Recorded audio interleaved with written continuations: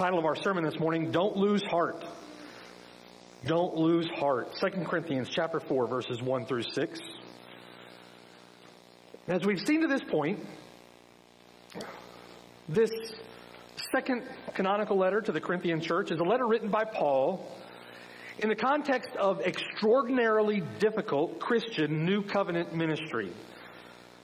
No one reading the New Testament would argue for a moment that ministry for Paul hasn't been emotionally, mentally, and physically grueling.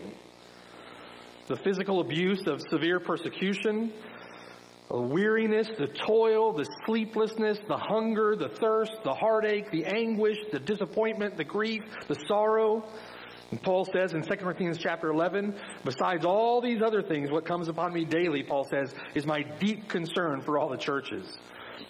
New Testament, New Covenant ministry for Paul has been emotionally, mentally, and physically grueling.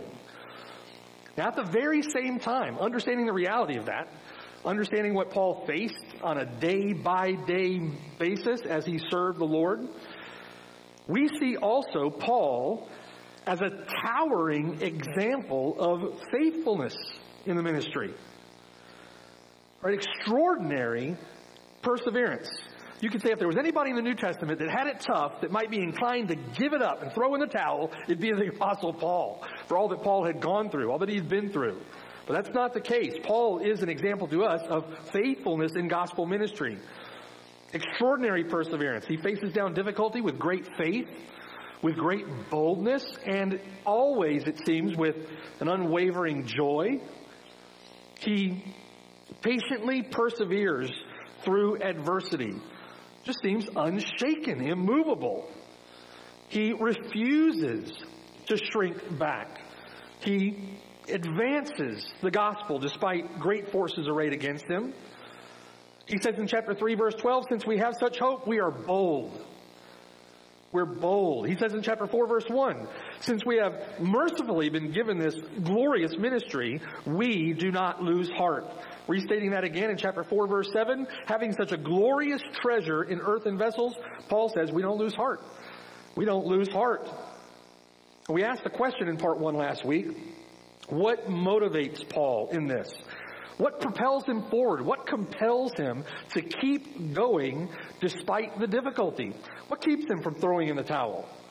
We began to look at 3 motivations outlined for us in this text. Paul does not lose heart. He doesn't become discouraged. He doesn't become disheartened or lazy or apathetic or sluggardly. He doesn't become discouraged because he has, 1, received God's mercy. 2, he's received God's mission. And 3, he's received God's message. From this text, these 3 points motivate the Apostle Paul in gospel New Covenant ministry. God's mercy, God's mission, God's message.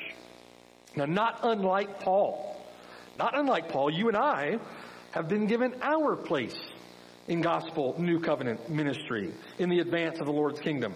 If you have been saved, if you've been genuinely converted, you have been converted to mission. You've been converted to a community of believers that has a great commission given to us by our Lord. And God, having reconciled us to himself through Jesus Christ, has given us now the ministry of reconciliation. The torch of faith, you could say, has been passed. It's been handed down to you. It's been handed down to me. Each one of us, right? If you're a Christian, you are in gospel ministry. You're in Christian New Covenant ministry. We all have been given this ministry. Having been saved by grace, we are to take up the mantle of that ministry and make disciples. That's our mission this side of heaven, right?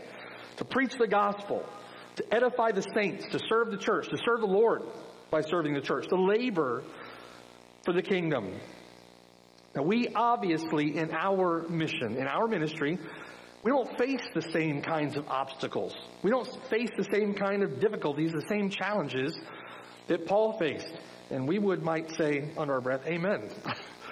We're grateful that the Lord has given us such a time of peace where we can preach the gospel without that kind of persecution, right? Without facing that kind of adversity.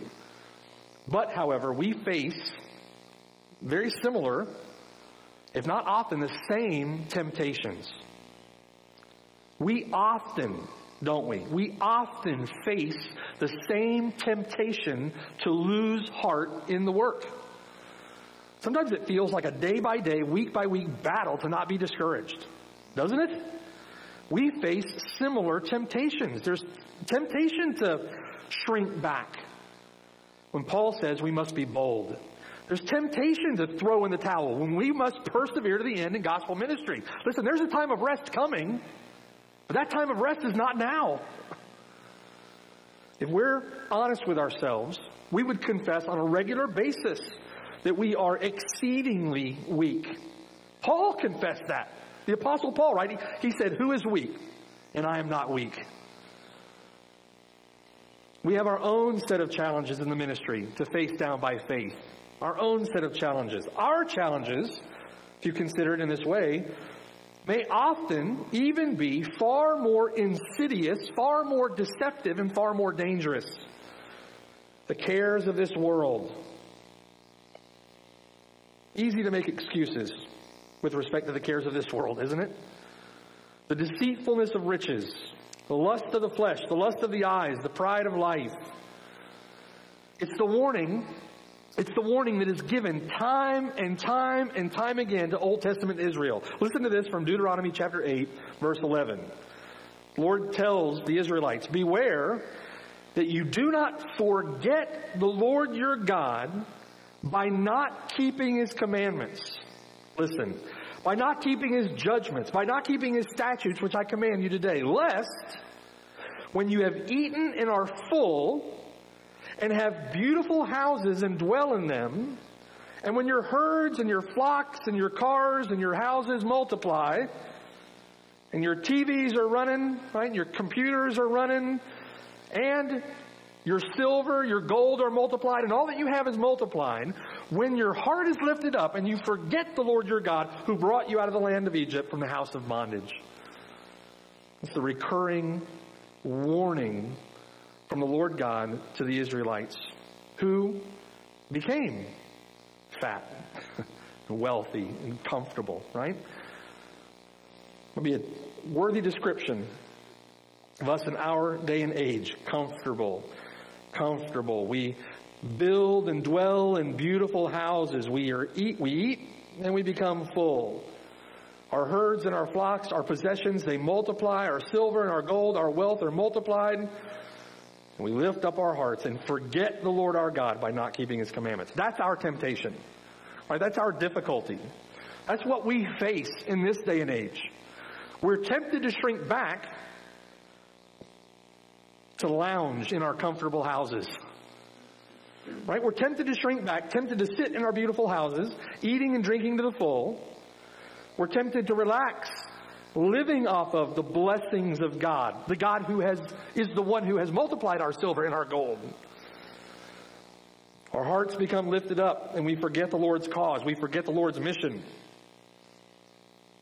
When it's He who is the one who has delivered us out of the house of bondage to our sin. He's the one who has rescued us. He's the one who has delivered us. And we are tempted to forget or to neglect His judgments and His statutes.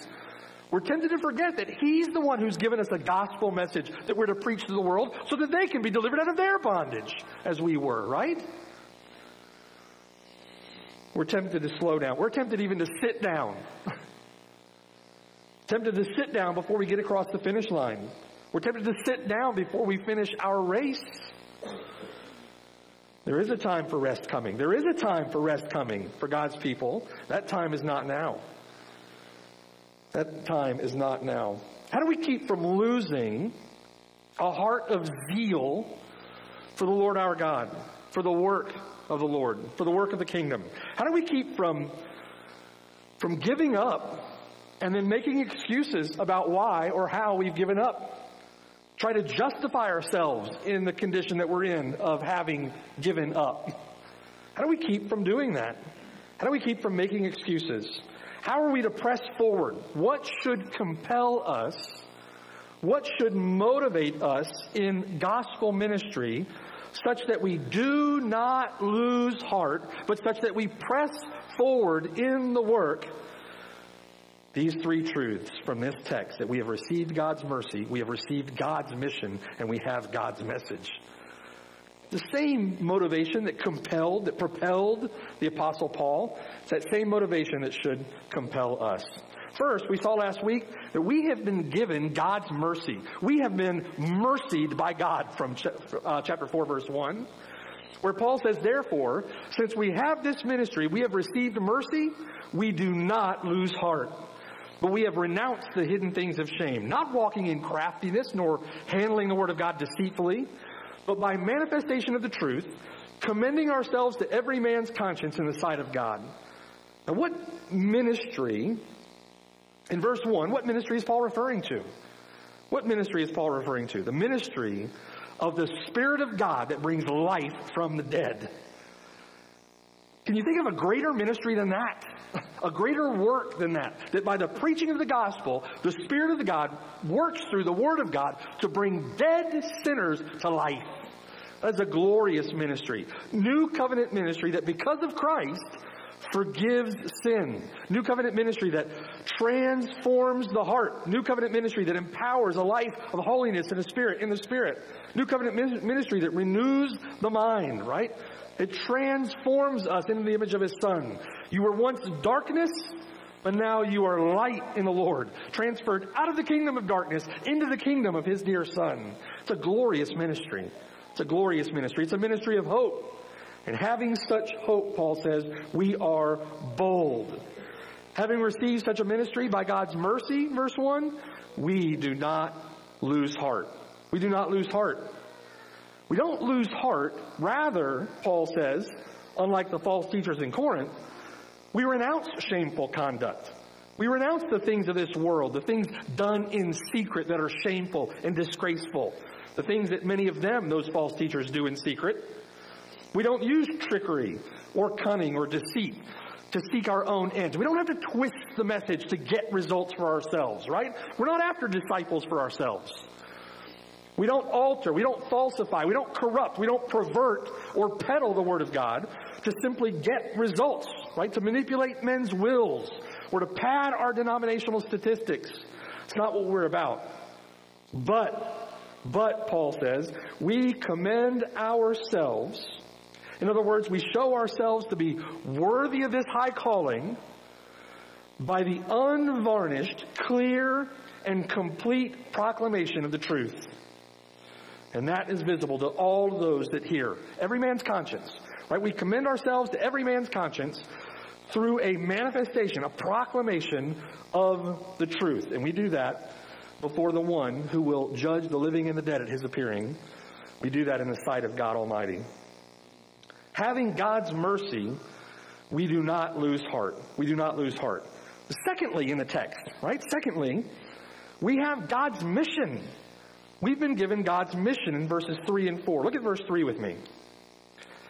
But even if our gospel is veiled, it is veiled to those who are perishing, whose minds the God of this age has blinded, who do not believe, lest the light of the gospel of the glory of Christ, who is the image of God, should shine on them. Now, I want you to see from verses 3 and 4, I want you to see 3 points from these verses.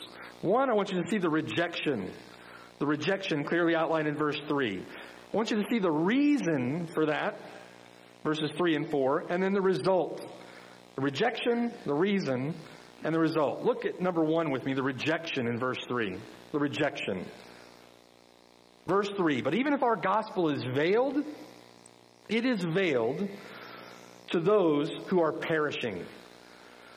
Now, using the word if in verse 3 makes that statement sound hypothetical, right? But from the grammar of the statement in Greek, it's not hypothetical. It's not hypothetical. Gospel, Paul says, our gospel is veiled, right? Our gospel is veiled. Now, by our gospel, Paul sets the message that he and his co-laborers are preaching in contrast. He sets it in contrast to that message of the false teachers in Corinth, right? Our gospel is contrasting with their quote-unquote gospel, which is another gospel, which is no gospel at all, okay? It likely reveals another point of accusation here against Paul when he says our gospel in verse 3. Essentially, the false teachers in Corinth were saying to Paul, listen, Paul, your message of a crucified Savior is foolishness to the Greeks. Your message of a murdered Messiah is a stumbling block to the Jews, Paul. They don't get it, Paul. Your gospel can't be right. They're turning away from it in droves. Your gospel can't be right. Now, someone today might accuse us in similar fashion, right? You make it way too hard, Paul. You make it way too hard. Listen, all you have to do is X, Y, or Z. More than likely A, B, and C, right? If you ever hear someone say, with respect to the gospel, all you have to do is, you need to go somewhere else to church. I had a Gideon sitting in my office not long ago telling me that we here make it too hard for someone to become a Christian. We make it too hard for someone to become a Christian. By preaching biblical repentance and by preaching saving faith from the Bible, we make it too hard to become a Christian. Listen, it's not hard to become a Christian. It's impossible. It's impossible apart from the work of Christ, apart from the work of God's Spirit. It's impossible for you to become a Christian. It's not hard. You can't do it. It's impossible. We make it too hard. Apart from the miraculous work of God's Spirit, giving you life from the dead, giving you sight from being blind, giving you hearing from being deaf, apart from a miraculous work of God, it is impossible. You must be born again. You must be born again. Matthew chapter 7, verse 13. Enter by the narrow gate. For wide is the gate, broad is the way that leads to destruction, and there are many, many who go in by it. Because narrow is the gate, difficult. Is it hard to become a Christian? Yeah, you bet it is. Difficult is the way which leads to life, and there are few who find it. Why? Why is that? Because the gospel is veiled to those who are perishing. Because the gospel is veiled to those who are perishing. The word for veiled, kalupto, means hidden, means concealed. It has been hidden. It has been concealed from those who are perishing. Compare that. I want you to think with me for a moment. Compare that with what Paul says here in Romans chapter 16, verse 25. Just listen to this passage.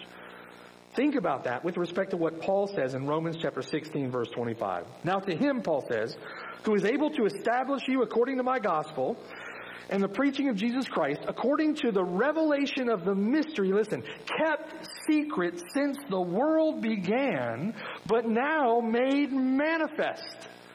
Listen to what he's saying, right?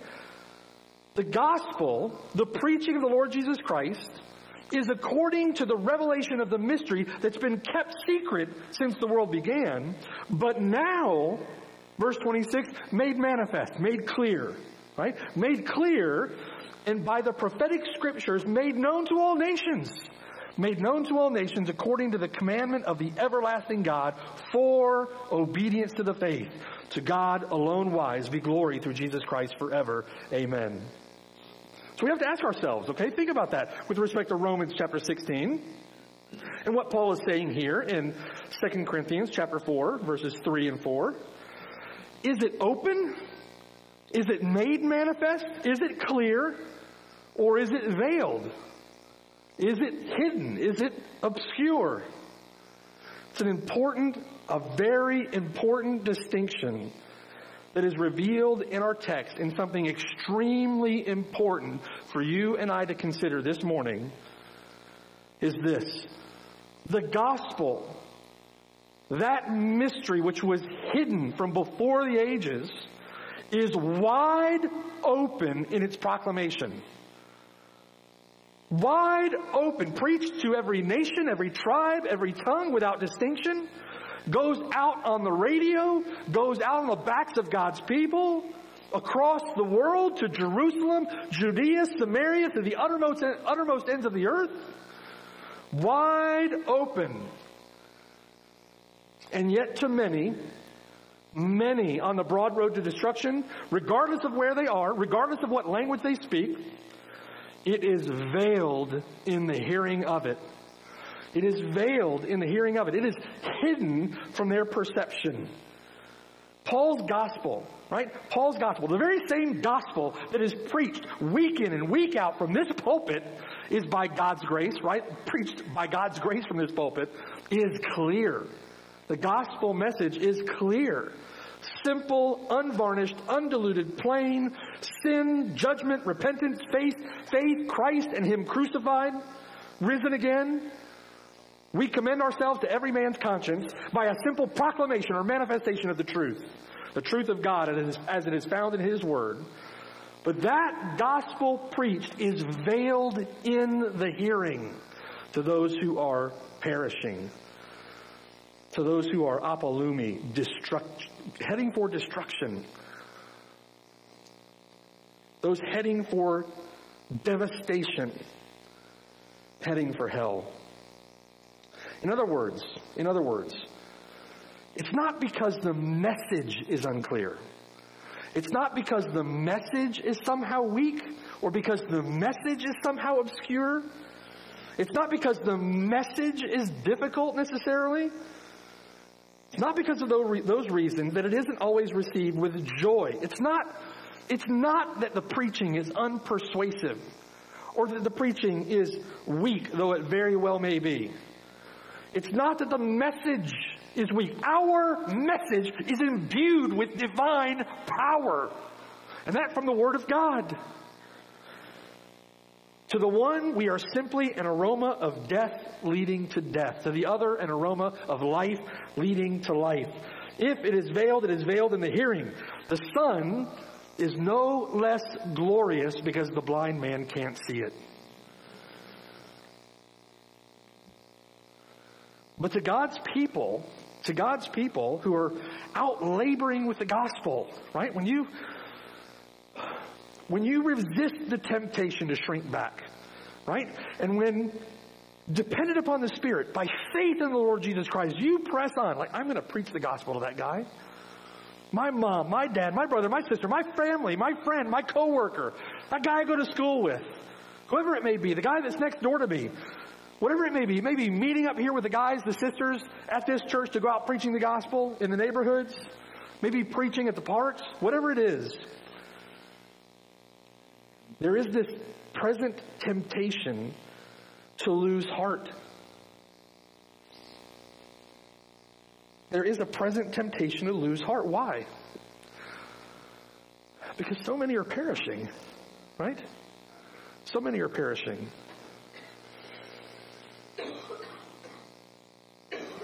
In Luke chapter 13, verse 22, the Lord went through the cities and villages, teaching and journeying toward Jerusalem. The Lord is going through cities and villages. What is He doing? He's teaching, He's preaching, giving the gospel. He's journeying towards Jerusalem as He goes. And then one said to Him in verse 23,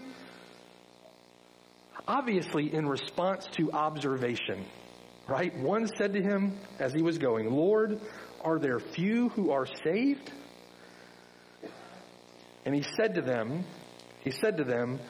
strive to enter through the narrow gate, that narrow, difficult little gate.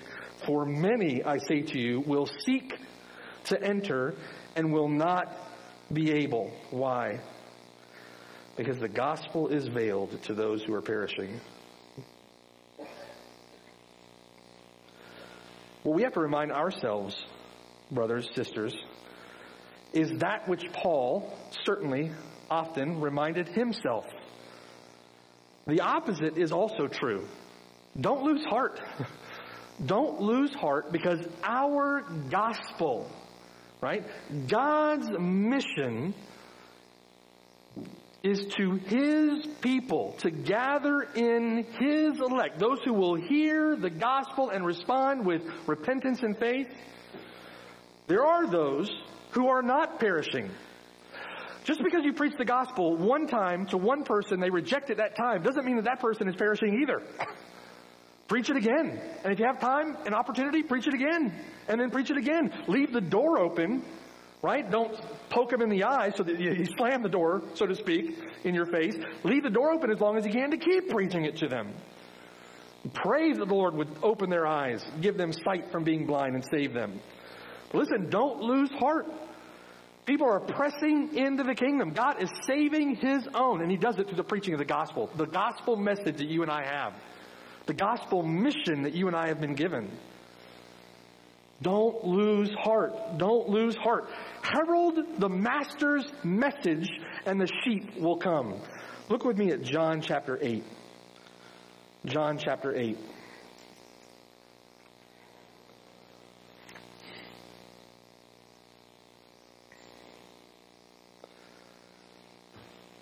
We have a glorious ministry. We have a glorious mission.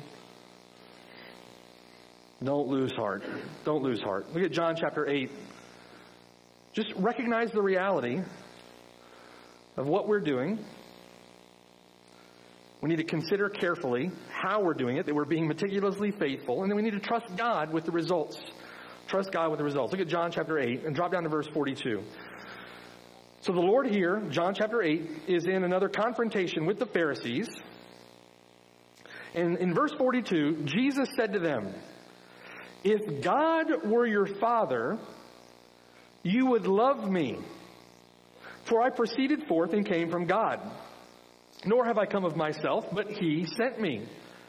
Why is it," verse 43, that you do not understand my speech?" What does He say? "Because you are not able to listen to my word." You are spiritually unable. You are spiritually deaf. Verse 44, "You are of your father, the devil, and the desires of your father you want to do. He was a murderer from the beginning and does not stand in the truth, because there is no truth in him. When he speaks a lie, he speaks from his own resources, for he is a liar and the father of it. But because I tell you the truth, you do not believe me." Why is that? Because you resist the truth. You reject the truth. Why is that? Because you're of your father, the devil. You do not believe because your minds have been blinded. The minds have been blinded. The minds of those who are perishing. Because, verse 45, "Because I tell you the truth, you do not believe me. Which of you convicts me of sin? And if I tell you the truth, why do you not believe me?" Verse 47, "He who hears the truth is of God." That's not what it says, is it? No. "He who hears God's words is of God." No. "He who is of God hears God's words." It's important to note the order. Therefore, because you do not hear God's words, you are not of God. Is that what it says? No. Therefore, you do not hear, you are deaf because you are not of God. Listen, you must be born again. You must be born again. If you're not of God, you do not hear. The veil lies over the mind of those who are perishing. Flip the page. Look at John chapter 10. Look at John chapter 10. Look there at verse 1. John chapter 10, verse 1. The Lord says, this is a glorious text of Scripture, "Most assuredly I say to you, he who does not enter the sheepfold by the door, but climbs up some other way, the same is a thief and a robber. But he who enters by the door," what are we talking here with sheepfold? We're talking about the company of God's people, right? The elect, God's people, the sheepfold, where the sheep dwell with God, right? Verse 2, "But he who enters by the door is the shepherd of the sheep. To him the doorkeeper opens. The sheep hear his voice." The sheep hear his voice. "And he calls his own sheep by name and leads them out. When he brings out his own sheep, he goes before them, and the sheep follow him, for they know his voice. Yet they will by no means follow a stranger, but will flee from him, for they do not know the voice of strangers." Jesus used this illustration, but they did not understand the things of which he spoke to them. So there are two kinds of people in this world. There are two kinds of people in this world. Sheep and goats. The sheep hear his voice. Why do they hear his voice? Because they're not spiritually deaf any longer. The sheep hear his voice. The goats do not hear his voice. Why? Because they're goats. Because they're goats. Goats cannot hear his voice. Look at verse 14. Drop down to verse 14. Verse 14, Jesus says, I am the good shepherd, and I know my sheep, and I am known by my own. As the Father knows me, even so I know the Father, and I lay down my life for the sheep. I lay down my life for the sheep. And the other sheep I have, which are not of this fold, them also I must bring. Glory, that's the Gentiles. There are other sheep who are not of that original fold that he must bring in also, right? They will hear my voice, and there will be one flock, one people of God, one flock, and one shepherd. Verse 17, therefore my Father loves me, because I lay down my life that I may take it again. No one takes it from me, but I lay it down of myself. I have power to lay it down, and I have power to take it again. This command I have received from my Father. Drop down to verse 22. Now it was the feast of dedication in Jerusalem, and it was winter. Jesus walked into the temple in Solomon's porch. Then the Jews surrounded him and said to him, how long do you keep us in doubt? If you are the Christ, tell us plainly. In other words, up to this point, we've not heard it plainly, or we can't figure it out. We don't have ears to hear. Why? Because they're not of his sheep. You see? Tell us plainly if you're the Christ. Jesus answered them, verse 25, I told you, and you do not believe. The works that I do in my Father's name, they bear witness of me. But you do not believe. Why? Because you are not of my sheep. As I said to you, my sheep hear my voice. I know them, and they follow me. And I give them eternal life, and they shall never perish. Neither shall anyone snatch them out of my hand. My Father who has given them to me is greater than all, and no one is able to snatch them out of my Father's hand. I and my Father are one. Well, you know what? I tell you, if we would just market the message a little bit better, we could get more sheep, quote unquote sheep, into the sheepfold. It's got to be the message, right? Listen, if you would back off that 2-hour service, it's just too long. Why would you do that? If you just back off the time a little bit, we could get some more quote unquote sheep through the front doors. So maybe some sheep that will stay, because sheep tend to pass through and sheep tend to pass out. After 2 hours of the service here, they pass out. Pass on. We just drop the time of that service. Maybe you get a few. No.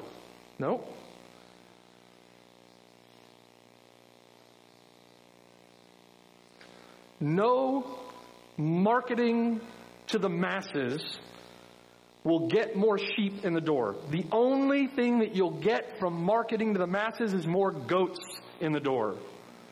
And let me ask you, really, do we really want more goats in the quote-unquote church? No, the church is not for goats. The church is not for goats. The church is made up of the sheep. If you've got a church filled with goats, you're not a sheepfold, you're a goat pen. We're to go out to the goats with the gospel, but the church is for the sheep. If we just change a few things here and there, right? Lost people will feel more comfortable. If I just say things a little bit differently, lost people will feel more comfortable.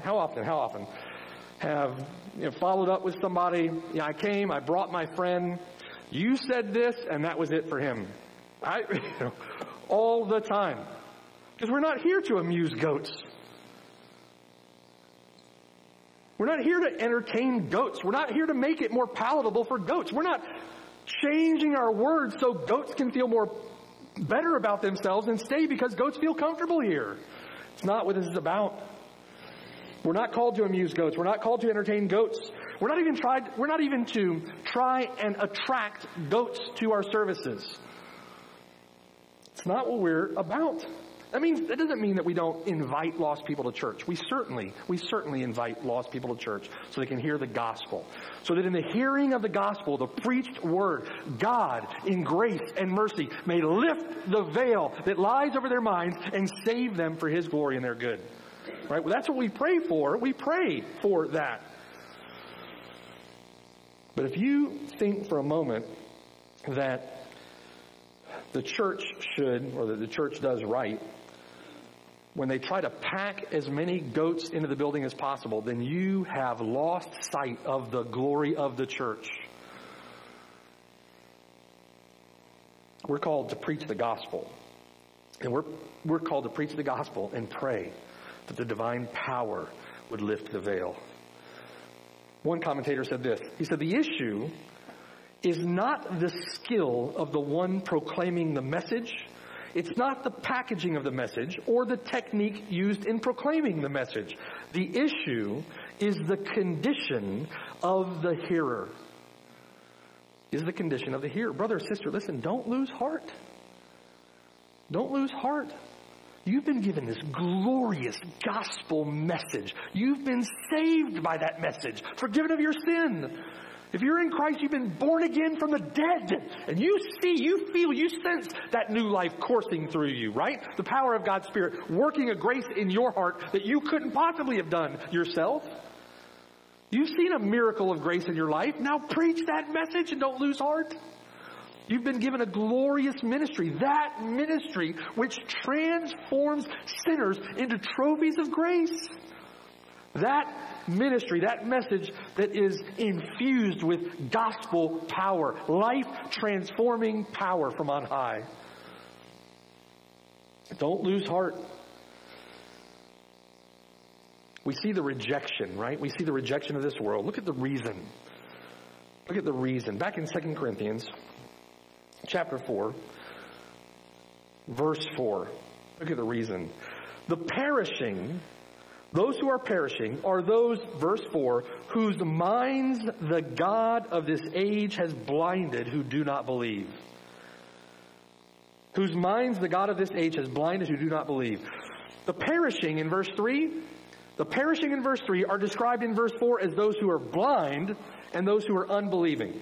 Right? The perishing, verse 3, are those who are blind and those who are unbelieving. In verse 4, we're introduced to the concept or the reality that we do not wrestle against flesh and blood. We do not wrestle against flesh and blood, but against principalities, against powers, against the rulers of the darkness of this age, against spiritual hosts of wickedness in the heavenly places.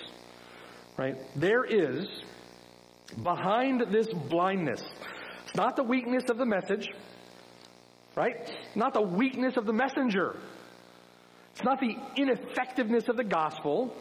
It's not the marketing of the message. It's not the way it's packaged or the way it's presented even. Behind this blindness, behind the rejection, there is a powerful, deceiving, and deadly actor that moves against those who are perishing. He is at work on them, against them, working for their destruction. He's described in verse 4 as the God, little g, the God of this age. He's a God, little g, in the sense that this fallen world is subject to him. This fallen world lies under his sway. Elsewhere, he's described as the prince of the power of the air. John calls him the ruler of this world. This is a clear reference to Satan. Clear reference to Satan. His battleground, the battleground here is described in this verse as the minds of those who are perishing. He blinds the minds of those who are perishing, those who do not believe.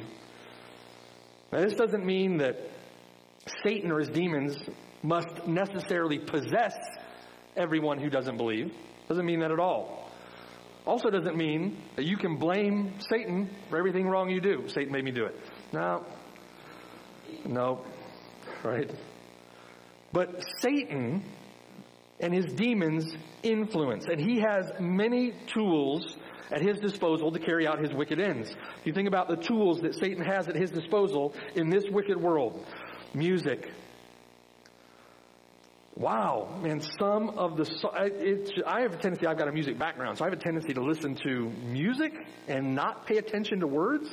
But there have been times when something's playing and all of a sudden I sort of key in on what's being said. Mercy. Words that could only be used for the God of the universe being used to describe the sexual exploits of a guy with his girlfriend, right?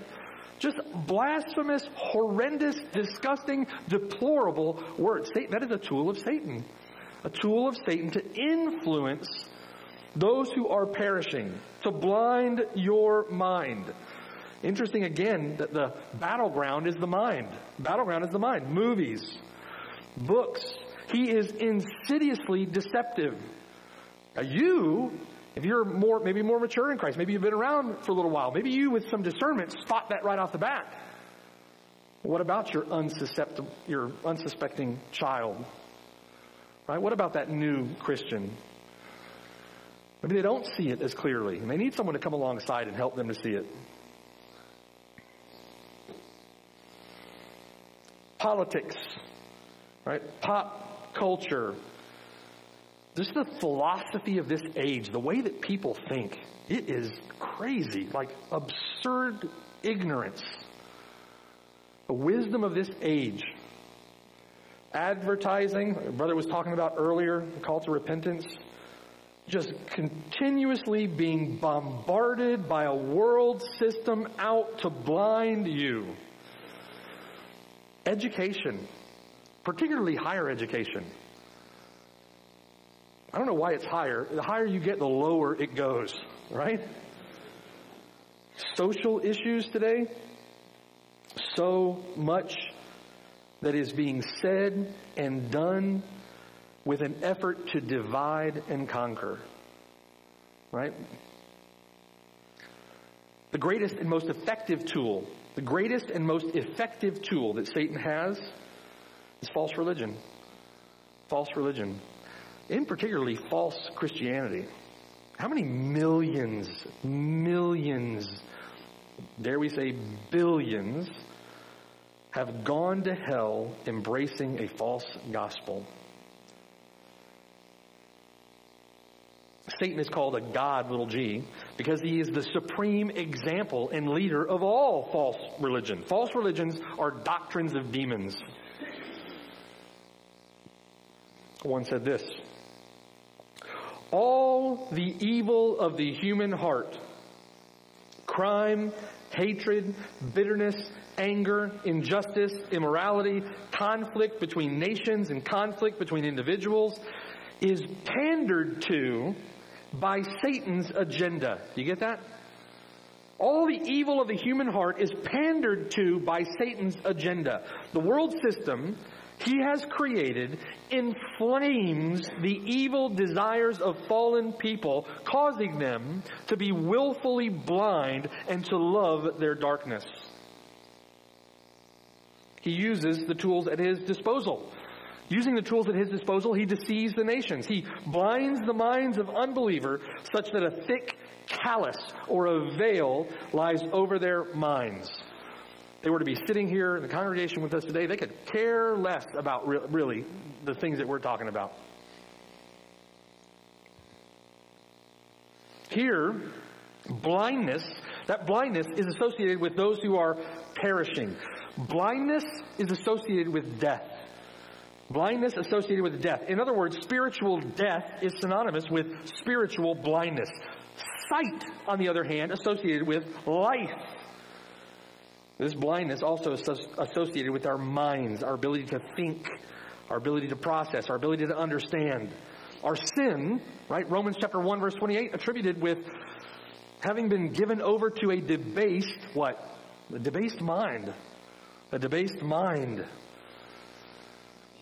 But listen, don't lose heart, brother. Don't lose heart, sister. You have been sent to preach sight to the blind. What a miraculous thought, right? That the God of the universe would stoop to use you, a formerly blind, deaf, dead rebel, to preach that treasure from the mouth of an earthen vessel to save, eternally save sinners. What a tremendous mission, right? Look with me at Acts 26. And Paul recounts his mission, Acts 26.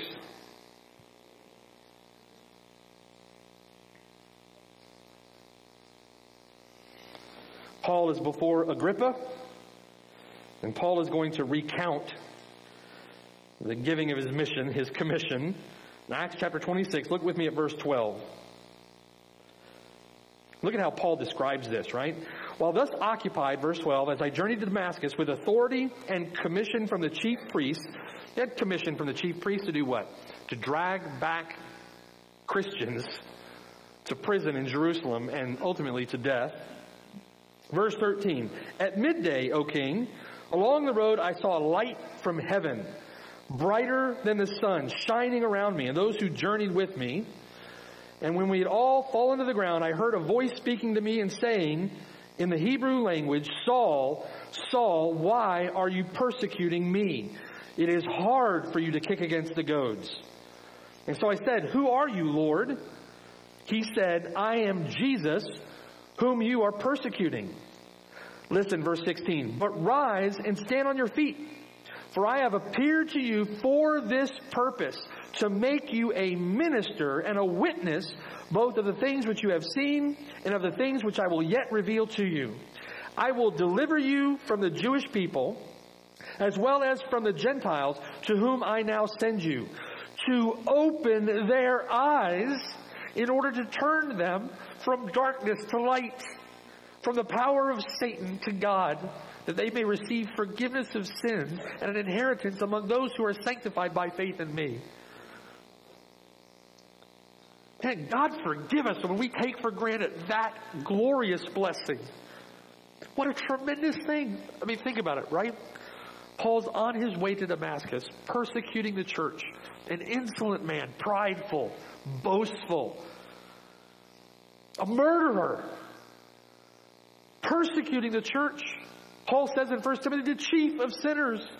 And yet Paul, the chief of sinners, God takes that man, puts him in ministry to preach to the Jews, to the Gentiles, to open their eyes in order to turn them from darkness to light, from the power of Satan to God. Talk about God using a crooked stick, a polluted vessel. Not in Christ. Not in Christ. What grace. What mercy.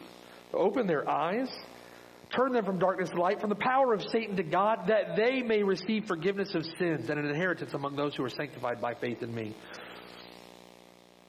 I tell you, I've thought about this before, that really having that kind of message, having that kind of grace, the mercy of that kind of ministry, the only reason that we aren't fervently, zealously, always after that, like working and laboring to that end, is either unbelief or we lose heart. Unbelief. We just don't believe it's got that power. We don't believe that it's transforming. We don't believe that God's really saving. We just don't believe. Don't believe, and so you don't do it. You are an unbeliever. The God of this world has blinded your mind. Or maybe you are a believer, right? You desire to see lost people saved. You're just not fervent in that work. Maybe it's because you just lost heart. You don't see people being saved. It's discouraging to you when you're persecuted. Discouraging to you when, quote unquote, you're rejected. You're not the one rejected. Right? Don't lose heart. Don't lose heart. We've been given a glorious message, a glorious ministry. Back in 2 Corinthians chapter 4, those who are blind are further described in verse 4 as those who do not believe. Those who do not believe. Now listen, those who do not believe because they are blind. Right? Do you see? They don't believe because they're blind. They reject what is supremely and preeminently precious because they are blind to its true value. The treasure in the field They stumble it over like it's a worthless stone. Nothing more than a rock. Something you kick around. The pearl of great price is a bargain basement trinket. You give them the greatest news ever told to man, and it simply means nothing to them. They are unmoved by it. They are blind because they do not believe. They do not believe because they're blind. They can look directly at the glory of Christ, preach from His Word, and stand there unmoved. This is the blindness of this lost world. It's not because they're too busy. It's not because they have a bad marriage. Not because they have stress at work. Not because they listen to bad music. Not because of a lack of evidence. Not because God hasn't written a sign in the sky, I am God, listen to me. And not because of any of those things. God's power, God's divine nature have been clearly seen so that they are without excuse. They lack the eyes to see the evidence. We preach here, like you listen to the brothers, right? We preach here glorious divine truths that should move our hearts and move our minds to worship and to serve the true and living God. So what about you if you're sitting here and you're unmoved by these things? Your heart doesn't budge. Your mind doesn't budge. You go back and you say, listen, my adulterous relationship is simply more important to me than what I hear or know about the things of God. You are blind to the treasure. You're blind to its true value. You leave here, you walk out those doors, and you live the same life. Living for this world, living for the next check, living for the next pleasure, like living for the next hour of leisure time, living for yourself. And when you leave, you are blind to the treasure. You don't see how precious your own soul is. You're not willing to weep for your own soul. You're not willing to plead with the Lord for your own soul. You're blind to the treasure.